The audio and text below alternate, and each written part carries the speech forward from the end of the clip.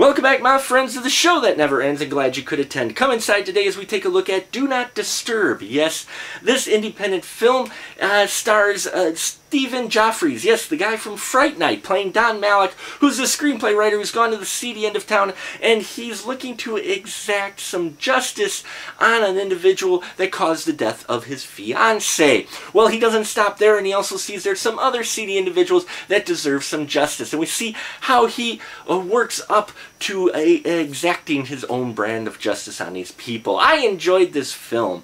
Now, it's not action-packed, it's not exactly a fast-moving film, but it's not slow either. It's an evenly paced movie. Don Malek, played by Stephen Geoffreys, I loved his character. He's this character that just he's set in his way. He's made a decision that he's going to be doing these things to these people, and that's it. And no one, not even his agent, Ava Collins, played by Tiffany Shepis, the very talented and beautiful Tiffany Shepis, can dissuade Don Malek from doing what he's doing. So I really liked Stephen Geoffreys' character in here, this character who's set on it, and he does do some nasty things to these people, folks. Now, we don't get to see all of it. There is some gore involved in here, but not as much as you might think. Some of the things that he does to him is kind of slightly off camera, leaving things to your imagination of what he's doing, and I love when films do that. They don't always have to present it in its graphic, gory glory.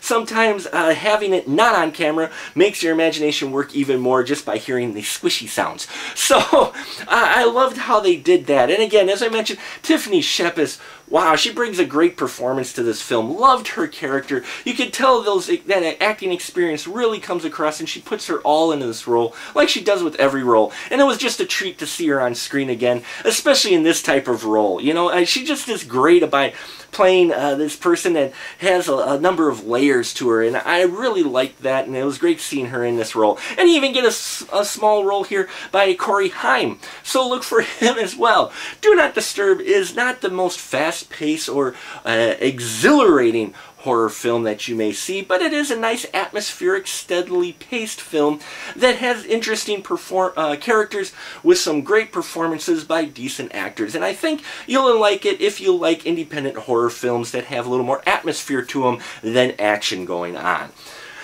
And folks, you know what's coming up? Oshkosh Horror Film Festival. That's right, I am going to be there.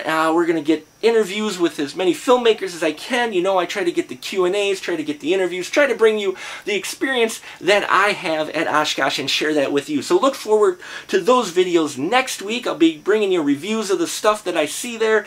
I'll be bringing you the interviews, anything I can, because I want to present to you the experience of the Oshkosh Horror Film Festival, so maybe next year you might be able to make it. And heck, if this weekend you are in the great state of Wisconsin, you should check out Oshkosh Horror Film Festival. Admission's not that much, but the entertainment is great, let me tell you, folks.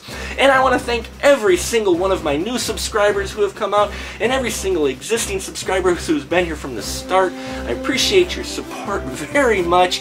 And, you know, it's because of you guys I'm now on WeLiveFilm.com. Check out for my playlist for my exclusive WeLiveFilm.com reviews. But it's because of your guys' support that I keep doing this. It keeps me motivated. And as long as you keep watching, I'll keep reviewing.